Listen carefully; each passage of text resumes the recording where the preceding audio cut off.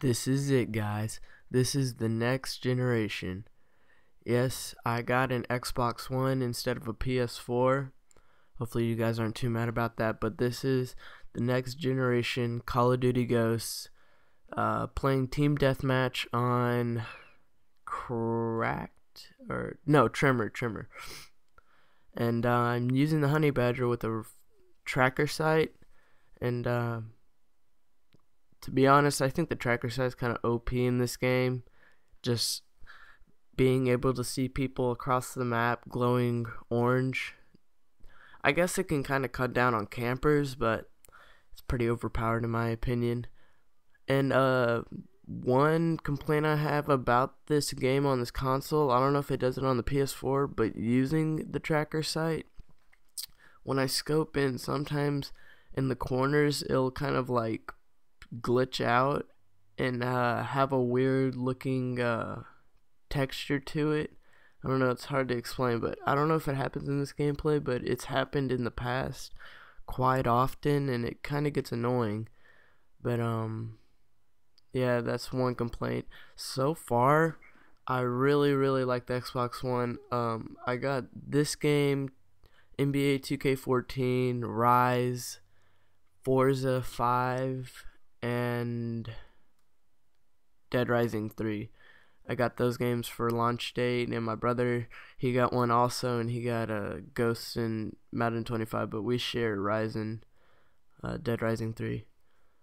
But I'm gonna have some Forza 5 gameplay coming soon because I'm really liking that game, and the game looks very pristine, sharp. It looks beautiful. It's probably my favorite, like, not my favorite game, but it's the best looking game out of all the games that I've gotten. And if you guys want, I can have a Rise campaign walkthrough. I've already beaten it, but I can play it for you guys. I would definitely play it again. It's very fun. Kind of gets repetitive at times, but it's very fun indeed. Also, if you haven't checked out Grayson's new GTA Online Fun with Friends, I think he really did a good job on that video. So if you haven't seen it, go check it out. I'll probably put a link in the description for you guys to see that, but it looks really great. So let's talk about Ghosts. I've beaten the campaign, but I will do a campaign walkthrough if you guys want one. See that IED kill right there? That was pretty nice. But if you guys want a campaign walkthrough, I will do one. But multiplayer, there is complaints that I have about multiplayer. One complaint is if you don't see the guy first, you have no chance at all to kill him. Like, sometimes I'll even get killed as I'm shooting the person, so the person that I'm shooting will kill me. See right there, I almost died, and he already took shots from the first guy.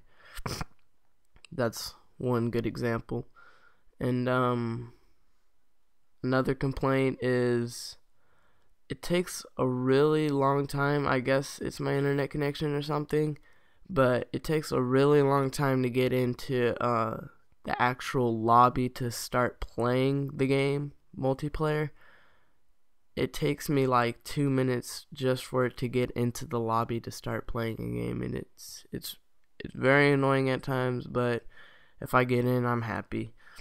But about the Xbox One, I got home, unboxed it, I was so happy to play. I put in the game and it says installing, and I just sit there for like 5 minutes. I'm like, and it hasn't even moved 1%.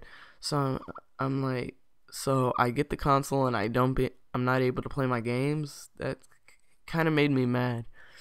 And it took like, Rise was the first game that I wanted to install, and it took like an hour to an hour and a half to install the whole entire game.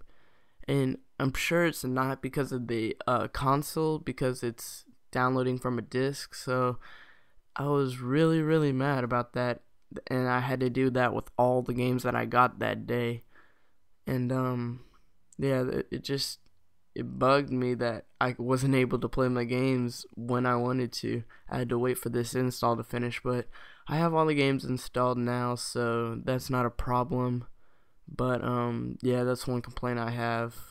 So this is the next generation, much more to come. Hope you guys enjoyed, and Forza 5 coming out soon, so stay tuned for that. And see you guys later. Peace.